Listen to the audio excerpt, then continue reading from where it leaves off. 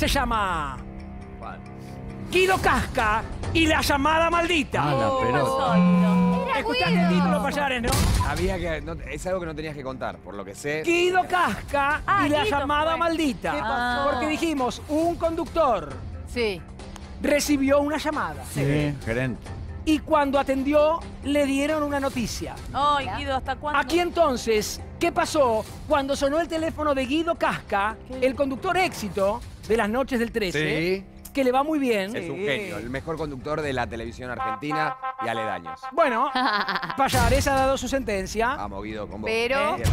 Pero alguien lo llamó. Acción. Hay una...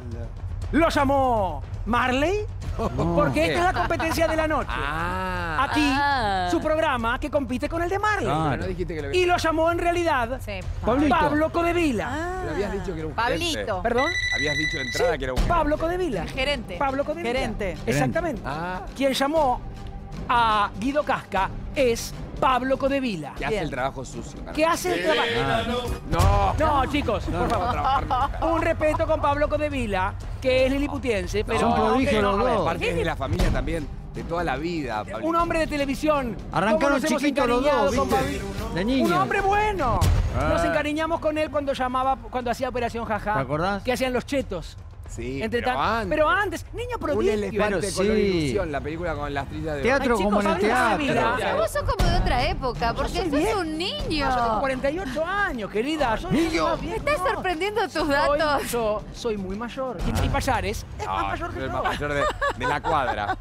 Y ahí entonces viene la resolución, porque Pablo Codevila lo llamó. Con buenas noticias. Pobre Guido. Con esta noticia, mirá, le dijo, Guido, ver. te va bárbaro.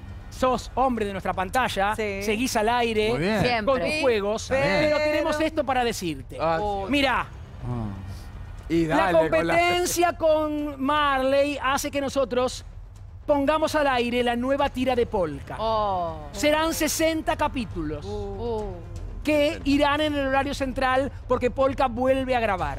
Con Gustavo Bermúdez, ¿o no? Entre otros, Suar llama a través de Codevila. Claro. En realidad, el que llama es Codevila para decirle... Policía bueno, policía malo. Claro, Suárez es el policía malo, Codevila es... Ah, no, al revés. Al revés. Suárez es el policía ¡Guido! bueno, Codevila es el policía malo. Koyak. Y le dice, voy a tirar esta tira, son 60 capítulos, por lo tanto vos vas a ir un poco más corto para que entonces entre tu programa, entre la tira y luego, dicen en mayo, arrancaría Tinelli. Quizás. O abril.